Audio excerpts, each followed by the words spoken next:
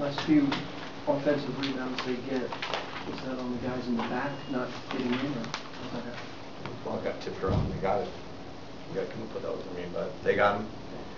We had a couple opportunities. Ball got tipped. There's a scramble at that point. Everybody's got to come back and try to get one.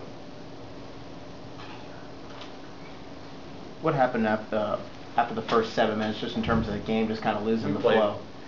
Played really well. We had defensive stops. We started going, and then we didn't. After that, you know, we didn't have much of a flow.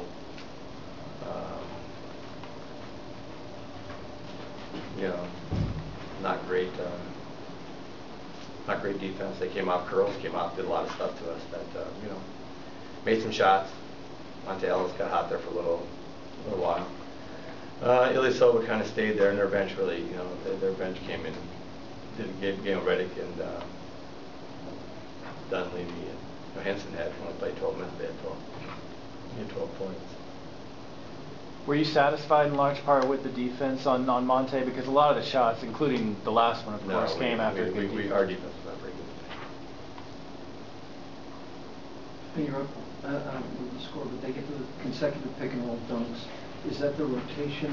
We didn't come up on the weak side. We got jabbed up on our guy again. Our guy made a few shots, and we did the same thing that we do a lot of times. That we just, you know, got to fight through and got to get better. The guy's got to suck off his guys, got to get off his guy, take the roll guy. You know, just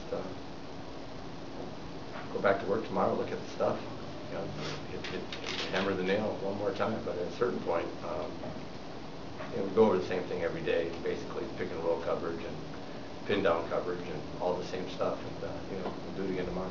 Did you see enough positive out of Monta Ellis to feel like his starting point? I thought Demo played well. Anything else? What do you think of Robinson and Yeah, you know, he's had 2 practices. He'll have to, you know, we're gonna have to get a little bit more accustomed to playing with everybody together in the groups. Did you think James was affected at all after he got knocked his knee? Just no. Thanks. Practice.